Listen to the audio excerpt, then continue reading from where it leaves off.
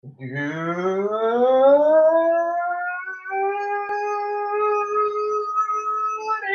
evening, sports zonians. How's everybody doing out there tonight? I am Mike Aglialoro. I am your host. This is Sports Zone. Coming live like we do each and every week here via the I-95 Sports and Entertainment Radio Network. We got a good show for you tonight. We'll be joined by David Hastings and Erich Treslar in a matter of moments. And we got a lot to talk about tonight. We are going to be continuing our division by division preview of 2018 NFL season. We're getting closer. We are getting closer to the start of the season, which is, of course, next Thursday, September 5th. So tonight we will be doing the AFC East division. We'll be doing one division tonight. And next week we will be doing the NFC Eastern division. And we got some other things to talk about too. Manu Ginobili officially announced his retirement from the NBA last night after 16 seasons. So we're going to talk about that. This is I'm not entirely sure this is going to be a debate, but this is something I want to bring up, and I'm going to pose to Erich and Dave Hastings when they get on the show in a little while here, because listening to WFAN yesterday, and the 2020 update comes on, and it says, future Hall of Famer Manu Ginobili. And it just made me think whether or not Ginobili is an actual future Hall of Famer. Because you think about it, he's the second member of San Antonio's Big Three to retire behind, of course, Tim Duncan. And I think we all know Tim Duncan is a Hall of Famer. You also have Tony Parker. I would consider him a fringe Hall of Famer because at one point you could consider him among the best point guards in the NBA. And that brings us to Ginobili, because while Ginobili was a great player, without question, and he does have some European League credentials in there, and it may be very well be the European credentials that put him over the top, because you look, he came to the NBA when he was already about, I'm trying to do the math in my head here, he was 25 years old when he came to the NBA. He had already played for about 3 or 4 European teams before he came to the NBA. He was drafted in the second round of the 1999 NBA draft. Didn't come over stateside until about 2002. 4-time NBA champion. He played on 4 of the 5 San Antonio championship teams. The first one being, of course, the strike shortened year in the late 90s when they beat the Knicks, which is still very painful when you consider the fact that I still say if Patrick Ewing had been healthy that season, they could have won that championship. But anyway, and you look at some of his other credentials: a 2-time All-NBA third team in 2008 and 2011, 2-time NBA All-Star in 05 and 2011, 6th Man of the Year award in 2008, All-Rookie second team in 2003.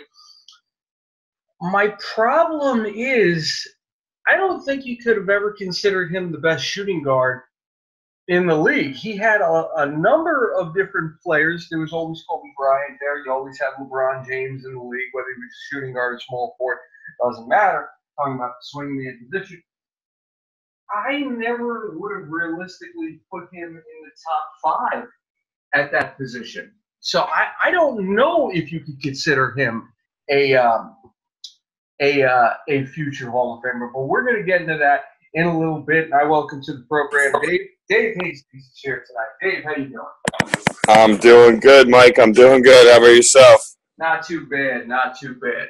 So I was going to wait for Erich to get here for this debate, but we do have a couple of things I wanted to talk about with Erich anyway. So while we wait for him, let's get into this, because the first thing I wanted to talk about tonight, I was doing a little preamp before you come on here.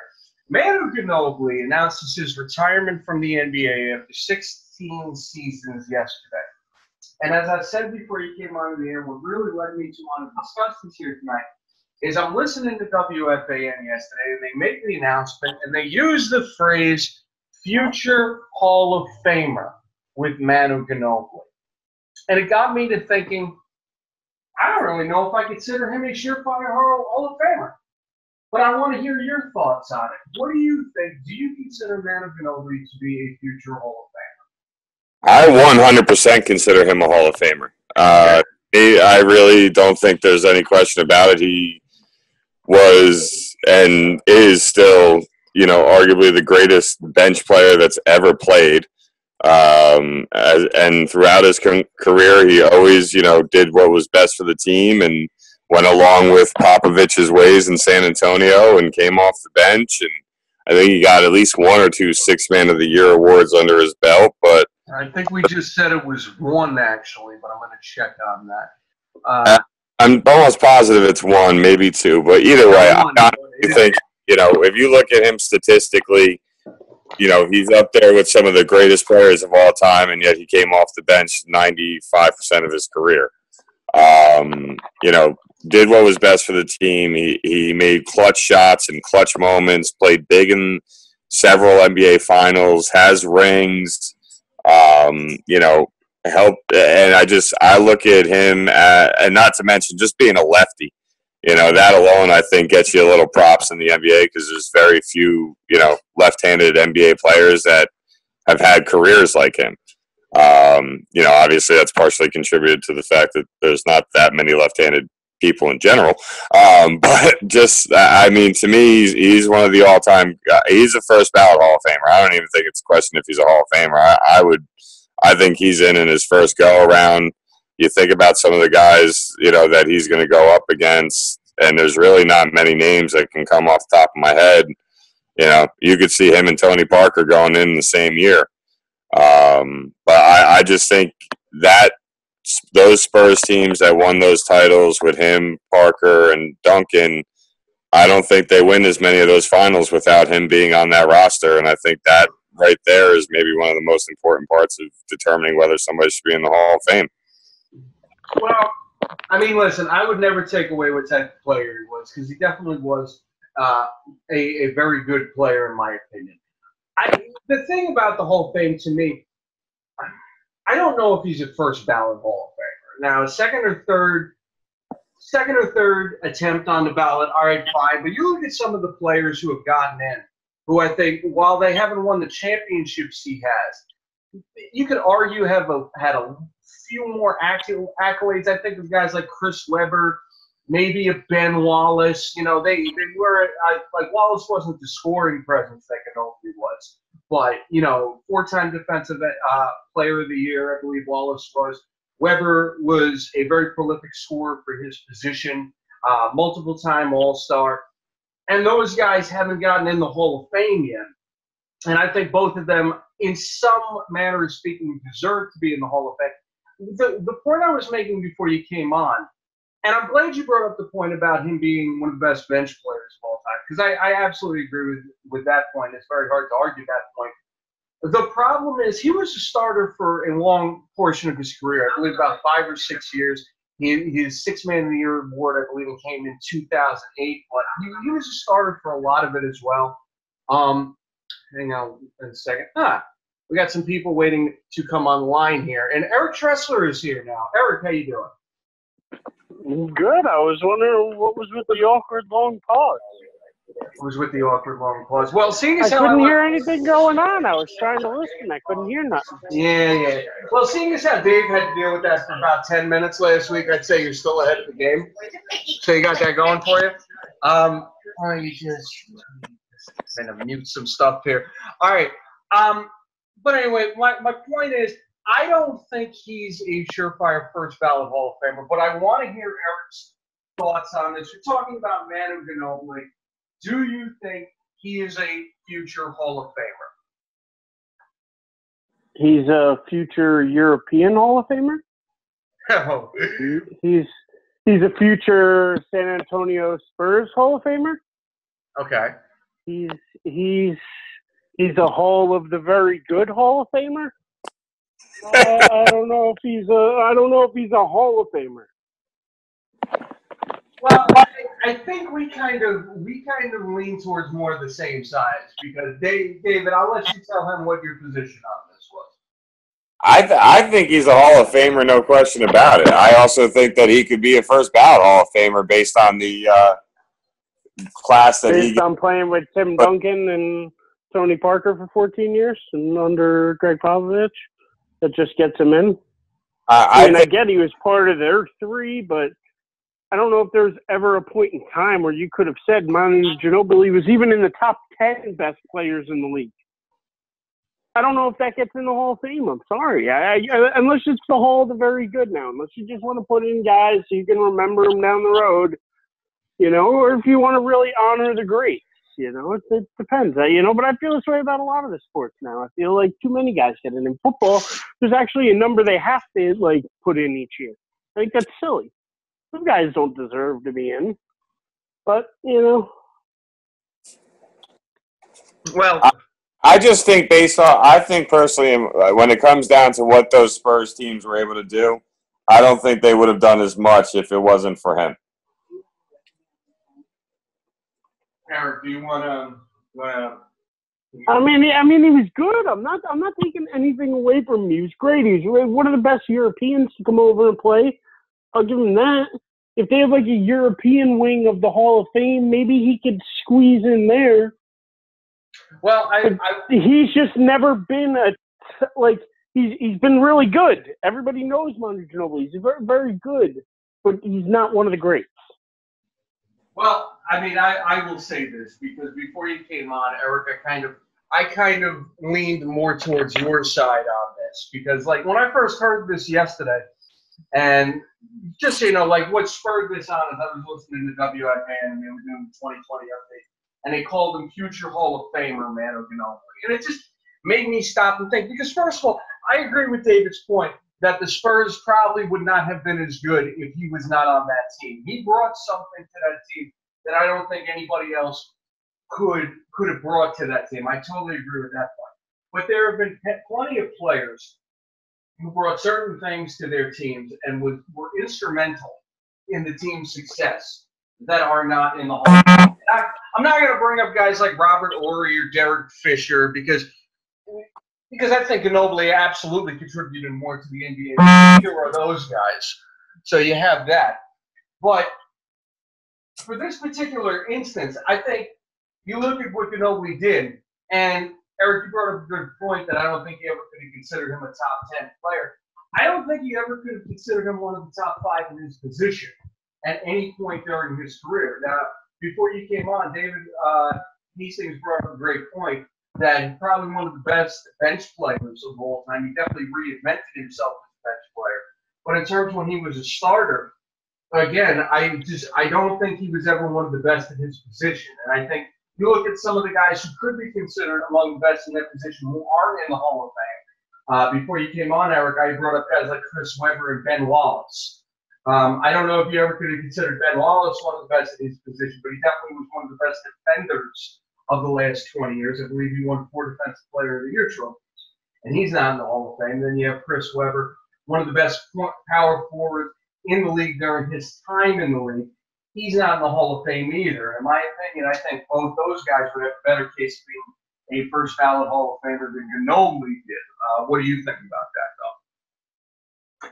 Yeah, I think they were both good players. Again, Ben Wallace had a couple years where maybe he was top defender in the league. And you could say, Ben Wallace struck fear into some guys. I think he was a part of that Detroit team that took down the Lakers in the finals, right? Absolutely. Absolutely. So, he had a spurt there where at least he was one of the top players, at least in his position in the game. So, even though he didn't have much offense, it was all defense and rebounding. I got to think that those guys have as good, if not, better case than Ginobili, in my opinion. Again, I think nothing away from Ginobili. Maybe years down the road, maybe, but definitely not first ballot. Definitely not in the next 10 years. But I don't know. I'm just not sold on Ginobili. Somebody would really have to sell me hard on Ginobili as a Hall of Famer. Well, you brought up his European career, and I definitely think that will play a factor into it. So I do think he'll wind up getting in at either his second or third attempt, but I don't think it'll be first ballot. So Dave, would you like to say any final words on this argument? No, I mean, look, I think you guys got some good points. I just think for what he did, his longevity, I mean, and like I said, the bottom line to me is if it wasn't for him, I don't think those Spurs teams have the run that they had. I do think they probably maybe pulled off a championship or two, but I don't think they would have had the run that they had. Let me give you a comparison, though. It was Manu Ginobili, because I'll guarantee you, all of us will agree this next guy I'm about to mention is a future Hall of Famer. No doubt about it in anybody's mind. Was at some point, considered one of the top players in the game. Manu Ginobili never reached this guy's level. I want to hear Dirk. He's never been Dirk. And Dirk's a better European than he was. I don't think he compares at all to Dirk, who I think should be a first ballot Hall of Famer. I mean, that's fair, but I also don't think you can compare those guys' games because Dirk, I mean, besides the position, of course. He was one of the best players in the game at one point, even top 10, top 5 players. He absolutely. Nobody can't say.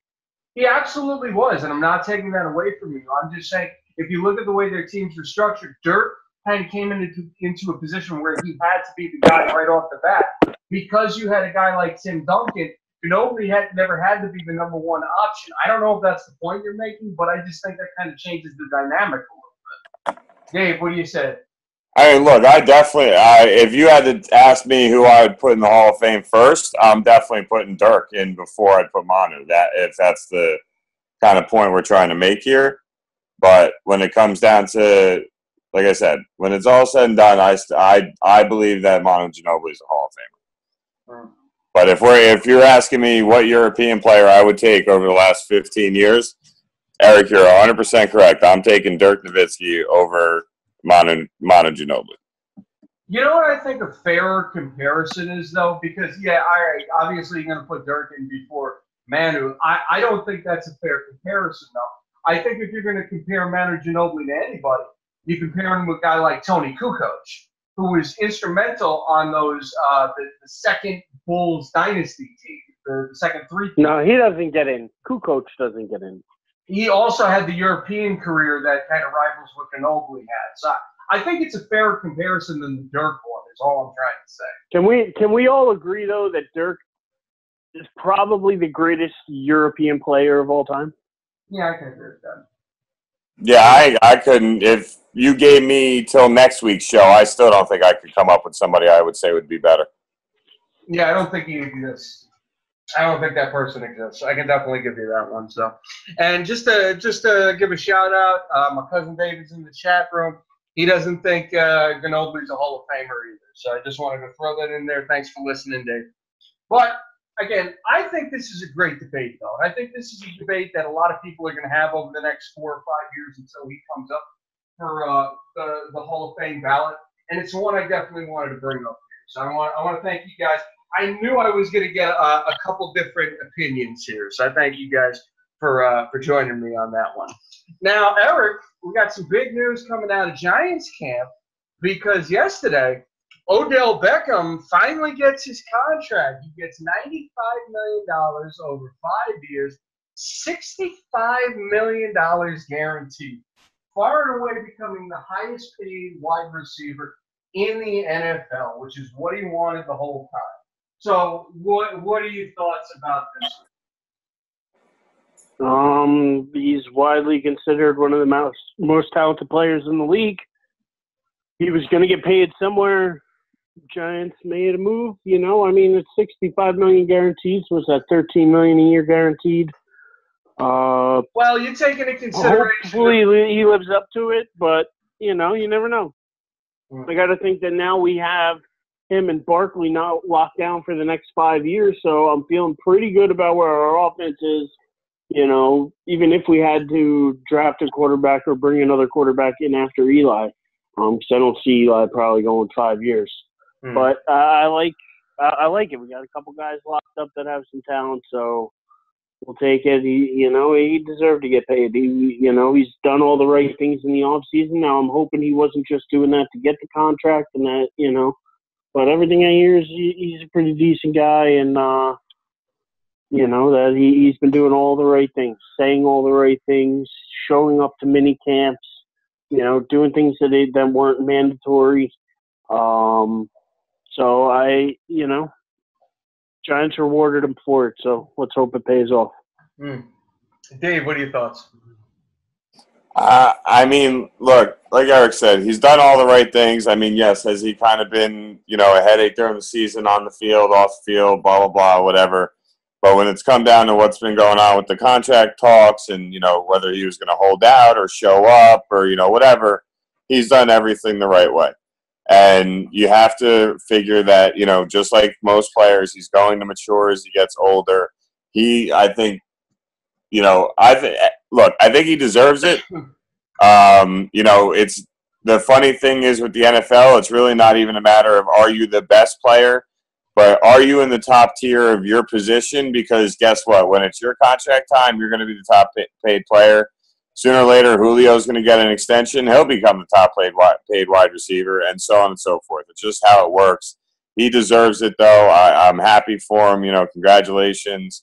But I think the bigger statement this makes is the Giants really are set. You know, we said this after they drafted Barkley, but I think this move also shows you that they really are all in with Eli Manning over the next, you know, maybe 2, possibly 3 years. Yeah. You know, trying to go for a Super Bowl run, and then, you know, let things fall where they fall. Because after that, you know, let's say they do 3 more years if you include this season. That means Odell Beckham's guaranteed money's already been paid out, so they can cut him if they want to. Saquon Barkley will only have 2 years left on his rookie deal, and that's if they choose the 5th-year option. You know, so I think this is really another sign of, hey, the Giants ownership and coaching staff, management, all of them really do believe that they can make at least one more run with Eli Manning at quarterback. So I think this speaks just as much about Odell deserving the contract as it does speak on what the Giants believe they can do as an organization with Eli at quarterback. Now, the question I have, and Dave, you kind of alluded to it. So they've kind of set the window here. Do you feel it's championship or bust over the next few years now that you got Odell in place and you got Barkley in place? You can say what you want about the offensive line, maybe the defense too, but do you think championship or bust? Eric. No, I don't. I'm sorry. I thought you guys saved that. Oh. No, I don't think it's championship or bust, but I think they should be a playoff team every year for the next few years. I think they should be in the hunt for it. But, you know, they still got in the next couple of years, they're going to have to pay some guys on defense too, you know, especially Landon Collins. We got to make sure he's a leader at defense right now. I mean, I'm happy with what they're doing. I just feel like I can find a way to move away from Eric Flowers. I don't think I'm going to be really happy with this team and think we're a championship team because I just think he's a terrible garbage offensive lineman. I didn't think he was. He's going to get Eli killed. I didn't think he was a starter this year, though. I thought they moved him to the bench. I don't care where he is. If he's on the roster, I'm scared. Okay. He's awful. I don't wish him on anybody's team. Okay. All right. Dave, what do you say? Look, I don't know if it's really a matter of championship or bust. I do think it's, you know, an expectation. You know, but like Eric said, I mean, their biggest weakness is still the offensive line. I mean, there's no other way to put it. If they can protect, then they can win. If they can't protect, they're not going to win. That defense has enough talent on it that they can make stops. I still think Snacks Harrison is maybe one of the most underrated players in the entire league. That man literally can take over a football game. So, you know, Landon Collins on the back end. I mean, you know, if you're really going to nitpick that team, I think another safety or a little more talent at the linebacker position would benefit them, but I think that's more nitpicking than anything else. I look at this roster. Look, last year when we did our roster predictions, I was the only guy that had them even, you know, fighting for the playoffs. Obviously, we saw how that went, and how things unfolded, and I was wrong. But I still, when we, next week when we do our NFC East breakdown, I think this Giant team is, can win. If they have a bad year, are still coming in anywhere between 6 and 8 wins. But I think they have the talent to be somewhere between 10 and 12 if everything goes their way. But it's all going to fall on that offensive line because Eli Manning's not escaping pressure. He's just not doing it. So if they're not smart enough to give Flowers help on the right side of the offensive line, you got to see what the rookie guard Hernandez turns. I think Hernandez is his last name. But everything you've heard about this kid, he's a freaking monster. I think that they have enough to be able to get it done, but they need to make sure that they compensate for Flowers. And if they do, I think this team really can make a good push for the playoffs. And if there's one thing I always will say about Eli Manning, he may not be the greatest regular season quarterback, but that guy has ice in his veins because you put him in the playoffs and he doesn't flinch. Yeah, absolutely. I think on some level, and obviously I don't think it's this year, but I think when you make a move like this and you have a quarterback who's nearing the end of his career like Eli Manning, but you know what he can still do, and you draft a guy like Barkley, passing over a possible quarterback of the future, I think on some level it is a championship or bust situation. But you guys brought up some good points about why the team still isn't there. But, in terms of offensive weapon-wise, which is what the majority of the league is really based on now, I definitely think they have the tools to compete. And I'll tell you this, the NFC East preview is going to be very interesting next week because I think with the exception of the Redskins, I think every team in the division is capable of running away with the division and making a run in the championship, or they could all finish at 7-9, 6-10. I think there are a number of different possibilities for every team in the NFC East, with the exception of the Redskins, who I think we're all going to pick to finish in dead last. I don't really think that's going to be too much of a shocker there. So the last thing I want to bring up, and I want to kind of do this real quick before we move on to the division preview here. Jerry Jones, someone stuck a microphone in his face today, and he said something that I want to talk about real quick. So he said he wanted to see an 18-game regular season with 2 preseason games, which is kind of something that we had talked about last week. And he said he does not believe the players' health would be adversely affected by this. And the quote is, I think candidly it's probably physically better for the players than it is to have the longer preseason, the longer practicing. Our studies show that we actually have a ramped-up injury situation with the players during preseason as opposed to the injury factor in the regular season. He acknowledged it is debatable as to whether there is more of a health risk. I think it's defensible, and really I did present it on the basis that it's something I think it does, and that that's create a safer game for the players. So let's talk about this a little bit, because I've always been of the mind that increasing the regular season to 18 games does not help benefit the players' health. I think it's a terrible idea if you're concerned about player safety. And, Jerry Jones, I have a very love-hate relationship with this guy because, yeah, all right, he's the owner of my team, but God damn it, I wish he would stop talking every once in a while. But let's hear opinions on this, and Dave, I'll start with you first. Well, I almost feel bad going first because I know where Eric's going to go, and it's the same mindset I have. It's all about the money. Yeah. When it's all said and done, it's all about the money. But I saw one of the guys I follow on Twitter made a really good point of how about if you want to go to an 18-game season, why don't you eliminate the preseason and allow players to actually hit each other and tackle and practice and do training camp the way they used to? And guys will be prepared for the season without preseason games. I thought that was a great point. Some of the things that would come along with this would have to be you'd have to increase roster size. There's no way you could play an 18-game season and only have a 53-man roster. You just go through bodies way too quickly. Yeah. So you'd have to increase roster size. The salary cap would have to go up. Players would get more money. Look, I'd rather watch 2 more regular season games than watch any preseason games at all. And it's getting to the point where owners and management and coaches are getting so worried about guys getting hurt in their preseason games that they won't even play starters sometimes.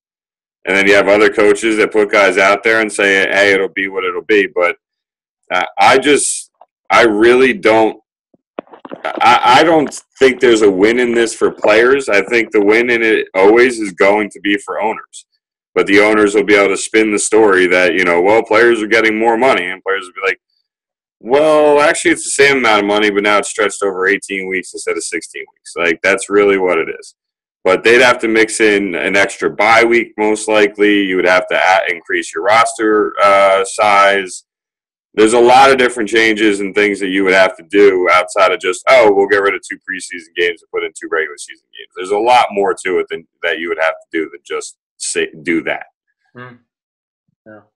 And just to bring up some points that are in the chat room right now, Cousin David actually agreed with you that the salary cap should go up if they do that, and the players' pay should go up. And he brought up an interesting point here. The players' union should trade 18 games for guaranteed contracts, the reasoning being it's time, which is a very interesting take on that one. Eric, what do you say?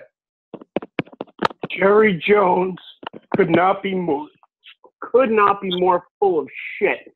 He is, it's a big steaming pile of it. He is in it for the money. They've said it. I got to repeat it. It is all about the money because they're still keeping the same amount of games, still selling the same amount of tickets. There's nothing to it. You know what I mean? Like, they're going to benefit even more from it, actually, and the players aren't going to see a dime extra. That's why they're saying, we'll take 2 preseason away, but we'll make them regular season games, and that'll make everybody more excited. No, it won't. You're still playing the same amount of stupid games.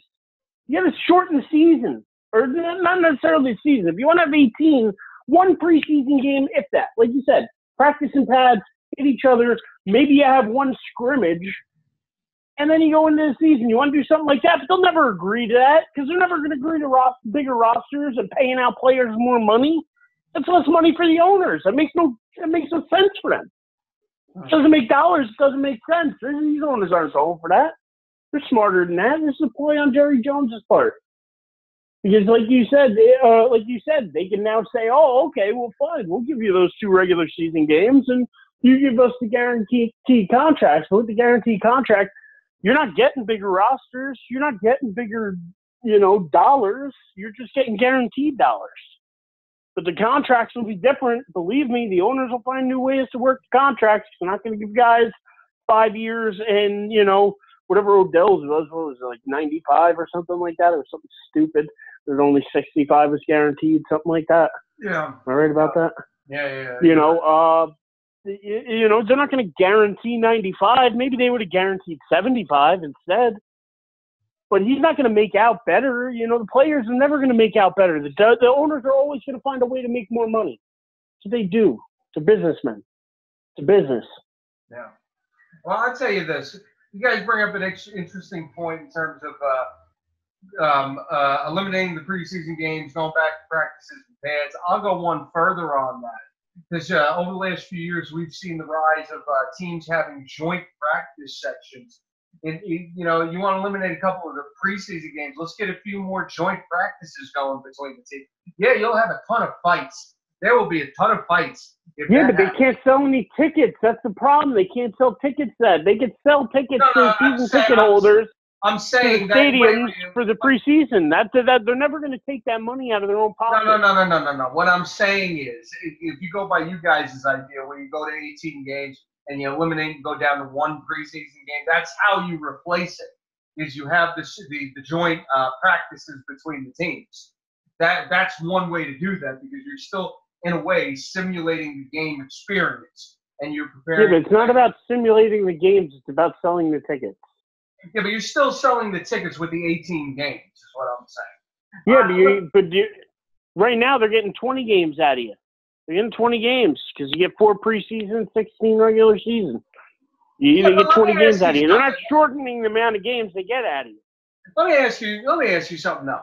If you think about it, though, and first of all, I don't want them to go to 18 games. I think it's a terrible idea. I don't think anything is going to stop the health factor. I think the amount of injuries is already way too high. You go to 18 games, it's going to become higher. But let me ask you something. You got the 4 preseason games right now. Do you really think if they take 2 of those preseason games, they turn them to regular season games, they won't sell more tickets to those 2 regular season games than they will all 4 preseason games combined? Because I think they will. No, certain stadiums won't. I don't know if I agree with that. I think there'll be more money coming in off of those 2 regular season games than all 4 preseason games they currently have combined. Between TV ratings, between what goes tickets sold, between concession stands, sales, the whole thing. I don't think so. And what about the TV package getting expanded? Because now you have those games as part of your regular NBC and CBS package.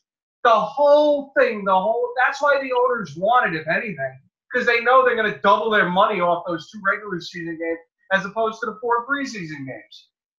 Yeah, but they're not going to give any of that. That's what I'm saying is the owners are just doing it to make more money. None of that money's going to go to the players. None of that money's, they might, like I said, even if they get their guaranteed contracts, those contracts are going to be lower in total value. They're going to find ways around it. They're going to settle in the middle, like I said, with like a deal like Odell's. They would have settled around 75 instead. They would have got 15 a year guaranteed, and that would have been a great contract for a wide receiver. And, if that's the way they were going to go with it, but they're not. It makes no sense for the owners to do. They're not making any more money. They, with adding the 2 regular season games and minusing the preseason games, yeah, they make more money. But by doing that, you're still playing the same amount of games. So I guarantee they're not talking about bigger rosters and bigger budgets for teams because that's just more money they got to shell out. All right. Okay. Unfortunately, I tend to agree with you on that point. That's one of the many reasons why I don't want to see them to go to an 18-game schedule. We got to wrap this up. It waters down the talent pool, too. Yeah, that's another good reason. I'll give you that. Dave, let's get your final point on this, and then we'll move on. I think we've said all we need to say about it, to be honest. Okay, fair enough. Let's move to the AFC East. So we will have our AFC East preview right now. I think all 3 of us can kind of agree. I can sum this up in one word. The Patriots will win this division again. We don't really need to go too much farther, but for the sake of argument here, Buffalo makes the playoffs last season for the first time in 20 years. This year, they come back. They let Tyrod Taylor go. They brought in A.J. McCarron, 2-year contract. He is already out for the majority of the season with a broken collarbone. Josh Allen was drafted in the first round by them. I feel there's a good chance he winds up starting the majority of their games this season because Nathan Peterman is not a legitimate NFL quarterback, in my opinion. Miami finishes last season at 6-10. They had Jay Cutler playing the game with Ryan Tannehill out. Tannehill is back this season, but I think we can all agree that the talent level on both the offense and defense is taking a tremendous step back. With Jarvis Landry and Jay Gagne both getting traded in the middle of last season and over this past offseason. And then you have the Jets, who we all thought there was a possibility they would go 0-16 last season. They did not go 0-16 last season. They actually went 5-11 and mired in their own mediocrity. And then miraculously, they made out in the NFL draft and got the player they wanted the whole year in Sam Darnold. Very good possibility he winds up starting the majority of the games for them this season. So that is your AFC East in a nutshell there. Let's get some thoughts on the division here. We got about 8 minutes left in the program. Dave, let's start with you. Look, I think the Jets end up going Darnold week 1, and he ends up being your starter for the season, even though I do think it might be better for them to give him a couple weeks, to kind of just watch. But you know what? You're going to take a guy that high, you better be ready to go play, and they're giving him every opportunity. And, I'm not going to sit here and act like I've watched his games, but from things you hear and read and see, it kind of seems that, a lot of people think that he's done enough to earn that starting job. But definitely some growing pains. Miami, to me, has done nothing but take steps backwards. Maybe got better or broke about even when it comes down to the quarterback position between Tannehill and Cutler. Happy to see Tannehill healthy and, back out there. Good for him, but basically a break even at best in that quarterback position. Buffalo, they have done nothing that makes me excited about that team. I mean, they traded for Corey Coleman from Cleveland. Really just haven't done much, when it comes down to anything that I think is going to make them better. So I kind of think they take a step back. And look, New England's New England. As long as they got Brady and Belichick, they're winning that division. I think what'll be interesting to see is what that team looks like if something happens to Gronk injury-wise, which we usually expect on a year-in, year-out basis. So I think that's really the biggest question mark for them. I mean, defensively, Belichick just makes adjustments. I always laugh because, last year they got blown out by Kansas City for the season opener, and then I think finished the year at 11-5 or 12-4 or something like that. So 13-3 actually. Oh, okay. So even better than what I thought. So 13-3. And that was after getting their asses handed to them in the opening game. So I really just think that, it's New England's division and everybody else is kind of fighting for second place. And I don't think any of the other three teams have enough to make the playoffs this year. Fair enough. Eric, what do you got? The Patriots, the rest of the league is garbage. No, I'm just kidding. Yeah, but not as we know. Yeah. The Patriots are at the top of the division. They're going to be good. They're always solid, like you said. As long as they have Brady and Belichick to find a way to win games, so they do there. Buffalo, who knows what you're going to get out of them? Hopefully this is a year where Allen can start most of the games. I think experience and NFL experience is the best way to learn. Especially with a young quarterback. I hope the Jets give Darnold a chance. And who knows what Miami's going to do. I think it was a loss losing a guy like Landry. I think he was talented. I mean, he's got more catches, I think, in his first 4 years than anybody in NFL history. He, played hard for him. So he's had. Say it again? Think about that. Most catches in NFL history over the first 4 years of your career, but think about the quarterbacks he's had to play with. That just tells you. I know. Imagine if he played with a good one. Yeah, exactly. Sorry to interrupt. I just had to say that real quick. No. So, I mean, you don't know what you're going to get out of Miami. I agree with you guys. Rest of the division doesn't really have enough to get in the playoffs this year. So, it's the Patriots and then I don't know, everybody else jumbled up. Well, I'll tell you this. If what we've seen over the last couple of weeks is any indication, apparently the best chance any of these teams would have to beat the Patriots would to be just send their defenders out with pictures of Alex Guerrero and then have a quotation under the picture saying, "Is he traveling with you guys?"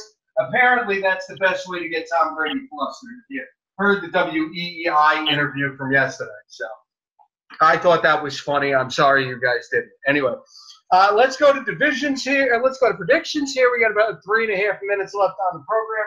I'm going to start with my predictions first. Obviously, listen, we're all going to have the Patriots winning. I'm going to put them at 12-4. I'm going to say Buffalo does take a slight step back, but they still got a pretty good defense. It'll be very interesting to see what Josh Allen does with this offense. Kelvin Benjamin, Corey Coleman. Still got LaShawn McCoy if he doesn't get himself suspended for what happened in the offseason. So I'm going to put the Bills at 8-8. The Jets, I'm going to say backed by Sam Darnold. I'm going to say they go from 5 wins to a 7-9 record. And the Dolphins, for all the reasons you guys have already said, I'm going to put them last in this division at 5-11. That's my predictions. Dave, what do you got? I got New England at 11-5. I got Buffalo at 7-9. I got the Jets at 6-10, and I got Miami at 4-12. Okay, Eric, what you got? I got the Patriots at 11-5. I got the Bills at 6-10. The Jets at 6-10. And the Dolphins at 5-11. Okay, I think all 3 predictions are entirely reasonable. So that's going to do it for the AFC East preview here. We got about 2 minutes left in the show. I want to thank everybody for listening tonight. Cousin David, thank you as always for being on the show. David Hastings, Erich Treslar, as always, I thank you both for being here. Let's get some last words from both you guys. Erich Treslar.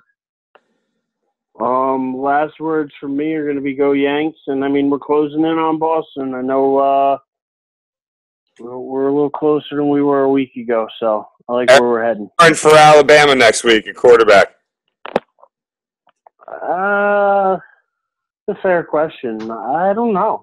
I would maybe I would maybe still start Jalen Hurts, and then if he starts to struggle, go. I mean, the guy's 26-2 as a starter. It's kind of hard not to start him. That's who I think I would go with to start, and then if something happens, God forbid, he has a bad series or two to start the game, I wouldn't hesitate to put Tua in. All right. Stay sweaty, Eric. Dave Hastings. Stay sweaty. Yep. Dave Hastings, final words. Just want to shout out happy birthday to my dad up there. Yesterday was his birthday. Miss him. I know he'd love listening to us. Eric, I know you got a chance to meet him, hang out with him a couple times. So shout out to Pops. Happy birthday to him up happy birthday.